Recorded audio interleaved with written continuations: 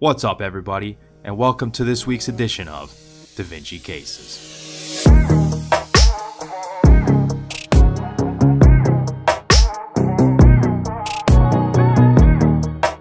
Alright, so the way this works is we've got a clinical case followed by a board-style question.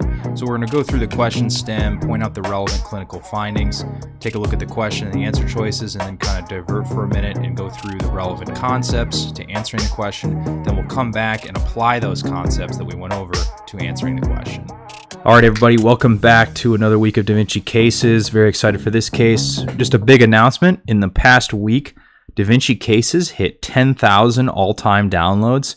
So we're really excited about that here at Da Vinci Academy, and we want to just thank everybody for continuing to tune in for this and listen to the audio and watch the video and subscribe on YouTube and subscribe on Spotify and Apple Podcasts and all the other audio platforms out there. So we really appreciate your guys' support, and we're really thrilled to bring this to you and so thrilled to hit that 10,000 downloads. And so we've got plenty more coming for you, and really excited about this. So thanks again, guys. Appreciate it. All right, so for this case, we have a 27-year-old man with no significant past medical history, and he's brought to the emergency department after being found out in the desert. So if he's stranded out in the desert, he's probably dehydrated. He hasn't been getting enough fluids, so he's definitely going to be volume down. No significant past medical history. Young. This is otherwise a young, healthy individual. So likely, instead of also having to manage some kind of chronic condition, the main task at hand is just making sure this guy is hydrated and stabilized. So he's very thirsty, which is understandable. And then his vitals in the ED are 37.3 degrees Celsius, so he's afebrile. His heart rate is 111, so he's fairly tachycardic. His blood pressure is 90/68, so he's hypotensive. The respirations are 18, which is roughly normal.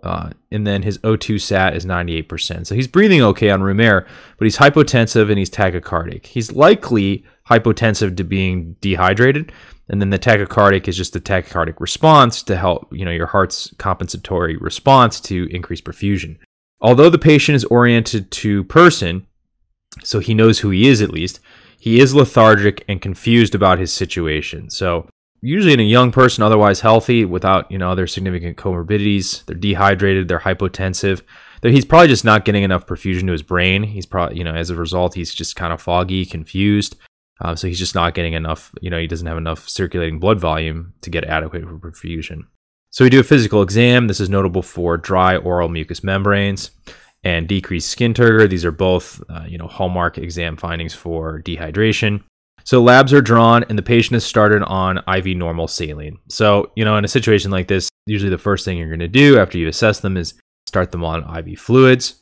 And so the question is which of the following graphs best illustrates this patient's condition before IV normal saline was started? So before we started him on IV fluids, which of these graphs best represents his osmolarity and the volume of his intracellular fluid and his extracellular fluid? So to summarize these findings, it's a young man found in the desert. He's thirsty, hypotensive, and tachycardic. His physical exam, again, was notable for signs of dehydration, dry oral mucous membranes, and decreased skin turgor. As a result of this, you can conclude the patient is suffering from severe dehydration, hence the reason he was started on the IV normal saline. So if we go through these diagrams, these are just kind of simple diagrams to keep track of changes in ICF and ECF volume and osmolarity, and kind of how those can change in response to different physiological disturbances or changes, if you will. We're going to do this diagram here in the normal state. So you have, if you remember, 2/3 of the water volume of your body is actually in the cells. It's intracellular fluid, and then 1/3 is extracellular, which is blood and interstitial fluid.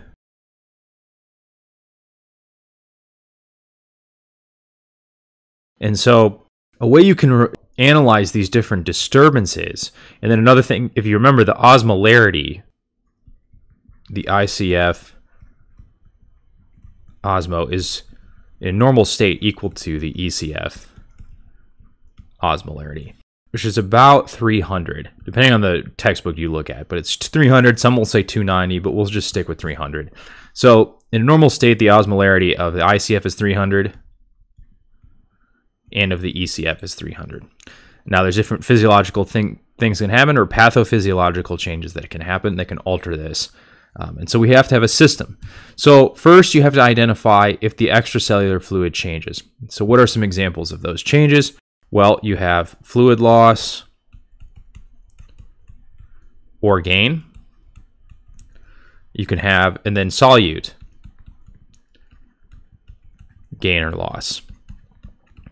So fluid loss, meaning you have like diarrhea or vomiting, so you lose a bunch of fluid that way. Fluid gain, meaning, if you pumped someone full of IV fluids.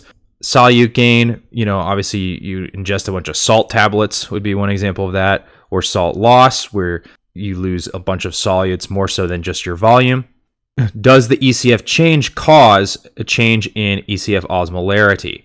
So this is kind of a question you need to answer. If the answer is no, then no water is going to shift. So if the osmolarity is still equal between the ICF and the ECF, there's no need for any water to shift. Because remember, water is going to follow the solutes because it's always going to want to have equal osmolarities between these two compartments. If the answer is yes, if the ECF change does cause a change in ECF osmolarity, then you need to figure out, will water shift into or out of the cells? And so that will help you determine how kind of the final state or correctional state will be. Some things you want to be thinking about are, is it volume contraction versus expansion? And then also, like we were mentioning here, the osmolarity of the disturbance. Are you losing a hypoosmotic amount of fluid or gaining a hyperosmotic amount of fluid? So these are the things you got to be paying attention to. All right, guys, we're going to take a quick break from the case right now to let you know that Da Vinci Cases is brought to you by Da Vinci Academy, which provides online video courses for the medical basic sciences. These courses are taught using a variety of teaching methods, including bullet point outlines, diagrams, radiology images, and chalk talks to explain the fundamental concepts. We then teach the application of those concepts to numerous clinical pearls that are frequently tested on medical school exams and the USMLE. Our video courses are available on our website, dviacademy.com, as monthly subscriptions starting at $9.99 per month. Each video course has a corresponding outline format textbook as well. You can find the link to our website in the description below. Also, be sure to use the discount code DC20 to receive 20% off any of our video courses. Now back to the case. So going through some examples. So one, diarrhea. So with diarrhea, you're losing isoosmotic fluid. The fluid you are losing through the GI tract has the same osmolarity as the ECF, the ICF. So the amount of solutes, the relative fraction of solutes loss is the same as the water loss. It's not the same numerical amount. It's just that when you proportion it out, you've lost a proportional amount of solute to water, where that the remaining fluid in the ECF is still the same osmolarity. So you've essentially just lost ECF volume. So we'll draw a line in here. You've contracted the ECF volume. However, there's no change in the osmolarity of the ECF. So as a result, the ECF osmolarity is equal to the ICF osmolarity. So there's no water shift. Hence, again, the ECF volume is decreased. The ICF volume, there's no change because there's no shift that occurs here. There's no movement of water from the ICF to the ECF. And then as a result of that, the osmolarity of both the ECF and the ICF don't change.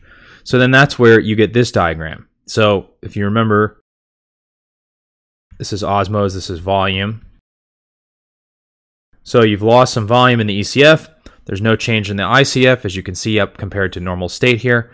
And you have no change either way in osmolarity. Now, with water deprivation, and a good example of that is someone being stranded out in the desert who's not drinking any water. They're in a very hot environment, so they're losing a lot of sweat. And so the thing about sweat actually is that sweat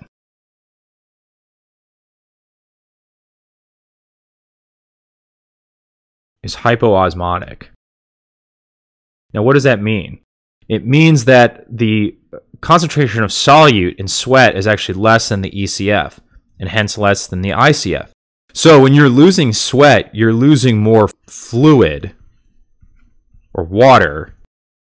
You're losing more fluid than you are solute. You're still losing some solute, but the fraction of fluid you're losing is actually larger. And so with a loss of hypoosmotic fluid, what happens is that although you contract the volume of the ECF, what happens is that the osmolarity actually increases because you still have all these solutes in here. And sure, you've lost some of them, but you've lost a greater portion of fluid. And so as a result of that, by losing more fluid than you have solute, you concentrate these solutes even more so. And so the osmolarity of the ECF actually increases. And so as a result of that, temporarily, the ECF osmolarity is actually greater than the ICF osmolarity. By the natural state of things, water needs to shift out of cells to equilibrate that. So water is going to shift out of the ICF. So as a result of water shifting out of the ICF, you're going to lose some ICF volume. Now, as a result of that, though, sure, you've lost your ECF volume, and then as a result of having to shift fluid out of the ICF into the ECF, you've lost some ICF volume. But as a result of that, you've now made it so that the osmolarity of the ICF is equal to the ECF osmolarity. So since the ECF osmolarity was originally increased, as we indicate here, as a result of equilibration, the ICF osmolarity has to be increased as well. So as a result of this, you have a decrease in the volume of both the extracellular fluid and the intracellular fluid, but you also have an increase in the osmolarity of the extracellular fluid and the intracellular fluid, which are actually both equal to each other. So that's how, as I've kind of illustrated here, that's how you get this graph here. So this is what your representation of water deprivation. So if we look now, those were two examples of volume contraction. So if we look at volume expansion, so if you infuse sodium chloride, this would be similar to infusing, when we say infusion, we mean through, a peripheral IV, which means this would be, essentially normal saline, which is isoosmotic with the ECF or with blood. So the NS osmolarity, or osmolarity of normal saline, is equal to the ECF osmolarity, because that's what you're adding it to, is the blood. So you infuse this isoosmotic fluid. So as a result of that, you're definitely going to increase the volume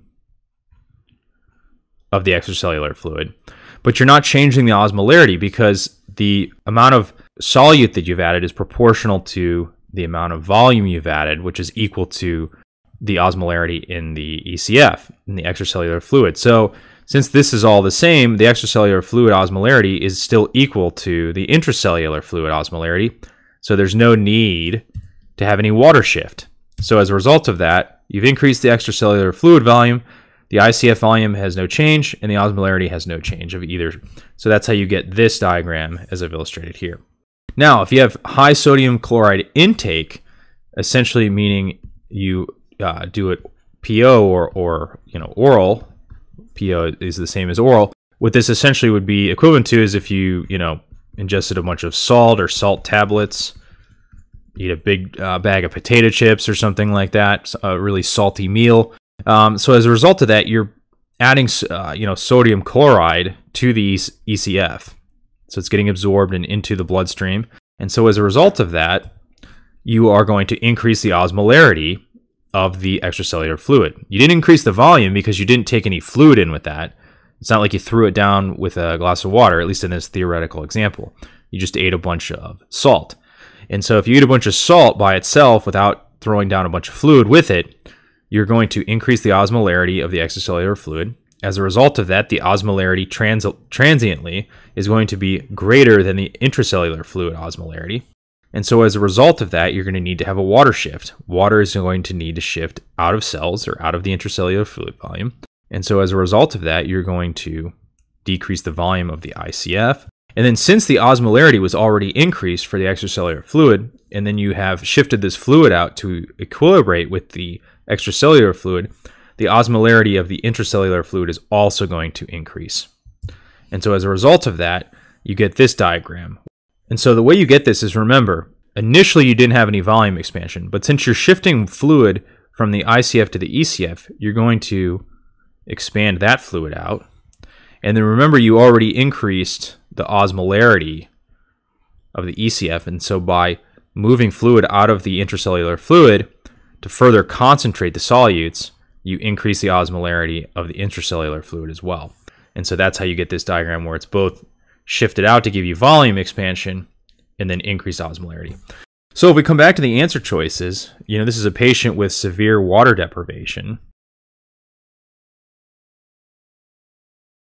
So we need to go through these answer choices. So you look at this. This has no change in osmolarity. This is the final state. It just has an increase in extracellular fluid volume. So what does that sound like? It sounds like an infusion of sodium chloride, like we just went over. So you look at this second one here, answer choice B. So it's the kind of the opposite of this one. You have no change in osmolarity. You just have a loss in volume, an ECF volume. So down here, we just went over this. You have high sodium chloride intake. Again, you had an increase in the osmolarity from adding sodium chloride in. As a result of that, fluid came from the cells into the extracellular fluid. That increases the volume. And then as a result of that fluid loss from the cells, you increase the concentration of the osmolarity. For this answer choice, you've lost ECF volume, but the osmolarity has stayed the same. So that corresponds to what we talk about with diarrhea. And then this last answer choice, you have both a loss of fluid volume, you have a loss of sweat, in the case of our patient, which is hypoosmotic. So you're losing more fluid than you are solutes. So you've increased the osmolarity here, as you can see here. As a result of that, you have to shift some fluid out of the cells. So you're going to lose some volume there. And then as a result of that, you're going to further concentrate the solutes and increase the osmolarity of the intracellular fluid. And so that's what gives us our answer choice of choice D for this patient with water deprivation. All right, that's all I have for you this time. Be sure to check out all the Da Vinci Cases videos available on our YouTube channel and our website, dviacademy.com. The PDF notes for every Da Vinci Cases is also available on our website. Also be sure to check out our podcast, The Da Vinci Hour, where we interview attendings and residents across medicine to learn more about their experiences, their specialties, and to get their insights on navigating a career in medicine.